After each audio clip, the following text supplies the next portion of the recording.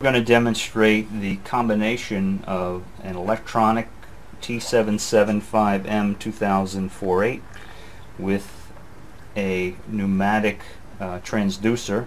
This is a Pneumatic Transducer, part number EP313-315, and this will put out 3 to 15 pounds of pneumatic air based upon a modulating signal of either 0 to 10 volts or 4 to 20 milliamps.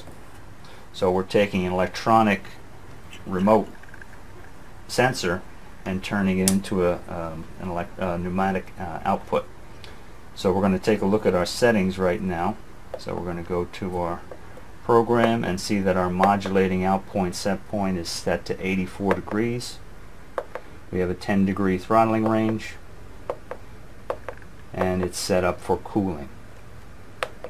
We're going to go to the back menu by pressing and holding the menu button, and we're going to see what our electronic output is set to. Our modulating 1 is set to 0 to 10 volts DC. And for the most part, that's our minimum amount of settings that we need to do. We're going to go back home. We're going to simulate an increase in temperature by holding this remote temperature sensor.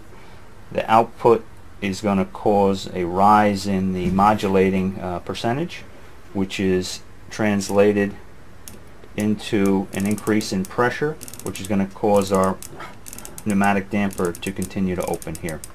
So you can see as our temperature rises, modulating output rises, translated into a pneumatic signal, and we can easily modulate a pneumatic damper from an electronic signal.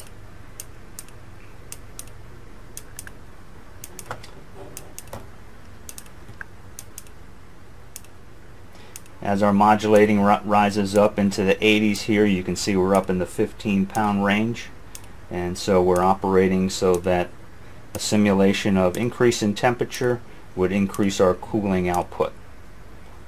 And you see we've reached 100%, and we're up just a little past 15 pounds of air, and our damper is fully open.